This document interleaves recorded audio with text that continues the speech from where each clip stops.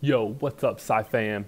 It's your boy Nickel here, and today we are going to review some of the information that we have learned about the teenage brain. So, we're going to put a title on this page here that is titled Typical Teens, so that we can look at what is up with the typical teenage brain. So, with our title, Typical Teens, we're going to dive on in, and the first thing that we're going to remind ourselves is that the teenage brain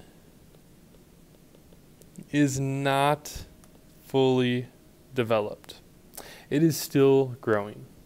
Now, there's different parts of our brain though, and it's not like the whole brain is still maturing. A part of our brain is actually fully mature at 11 or 12 years old. This part of our brain is like the basic part of our brain that understands pleasure and pain, and it's things that like all kids learn. And the things that kids master throughout childhood, that is our limbic system, or our limbic system part of our brain. So the limbic system is what children develop over their childhood. As an adolescent, then you start to actually develop a new part of your brain, and you are able to, because your limbic system is mature, now you can move on and you can start to develop and grow and learn in the areas of your brain that are more complex. So the prefrontal cortex is the part, prefrontal cortex is the part of our brain that is still maturing, and it still matures into your 20s. So as an adolescent teenager, you are just starting to get some of this work done on your prefrontal cortex, and it will continue until you're in your 20s. So the maturing brain, as we mature and as our brain learns and grows, our maturing brain is going to adapt. The maturing brain adapts to its environment. So regardless of where you live, one thing that your maturing brain does is that it understands the culture and the customs of the area around you, as well as the language. Now, in order to do this, as we learned in our last unit about the brain, for our brain to mature, we know that we need to gain white matter. So as our brain matures and adapts to its environment, it's going to gain white matter and it's going to prune the gray matter.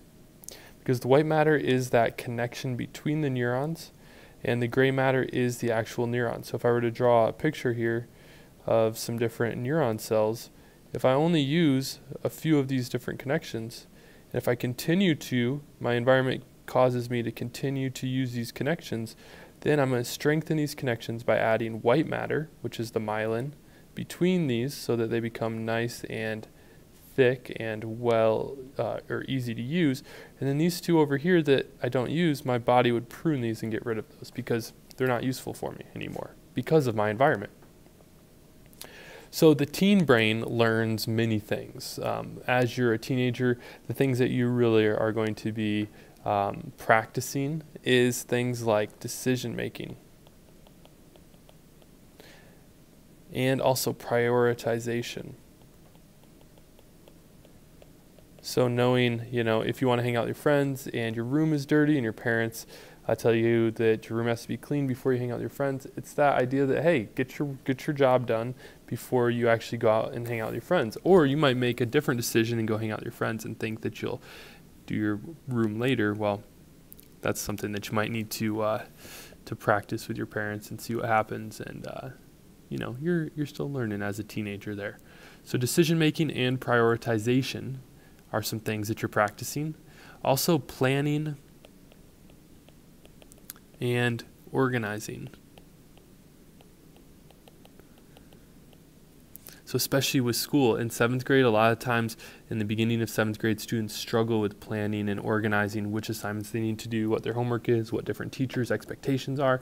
But as they go throughout middle school and get into high school, they kind of get this skill mastered, or at least some students master that skill. Another thing teens are learning is to delay gratification. So maybe like saving up your money when you get paid, instead of just spending it on some candy, you might save it up so you can buy something cooler, like a new skateboard or something. Also resisting impulses. So not just punching someone after they say something mean to you, but maybe actually making the decision not to react and try to de-escalate the situation instead of just being impulsive. And lastly, you're also practicing controlling your thoughts and emotions, and especially your thoughts when you become emotional, and your emotional self when you have different types of thoughts. These are things that you are still, the teen brain is learning and practicing all of these things. So therefore, since you're still practicing those things, some typical qualities of teenagers, when we look at our society, when you look back on your teenage years and you look at other teenagers in your life or as you grow older, things that we're constantly seeing in teenagers is that usually teenagers have some type of risk-taking tendency. They enjoy taking risks. They are also highly involved in social networking or developing their social network. And this doesn't mean that they're on social media, but they're typically trying to network with one another. Also, seeking sensations and rewards. So maybe you want to get the sensation of excitement, or maybe you're looking to get some type of special reward for doing something. These are things that teenagers are constantly seeking, is to get those sensations, like the adrenaline rush or happiness, or even trying to invoke negative sensations in other people, and then also gaining rewards like feeling good after accomplishing something like winning a race. Also, teenagers are typically starting to find some form of romantic attraction with some other partner or someone else that they become attracted to romantically. And the most crazy, awesome thing about being a teenager is that you have a high degree of neuroplasticity.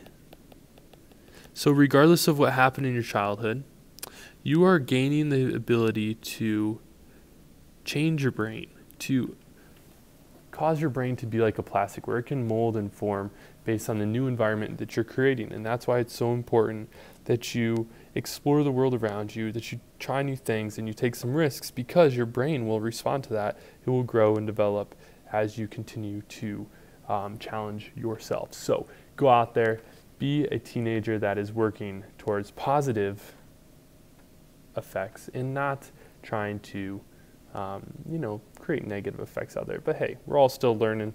You're all still learning, especially with that teenage brain of yours. So I'll catch you on the next one. Peace.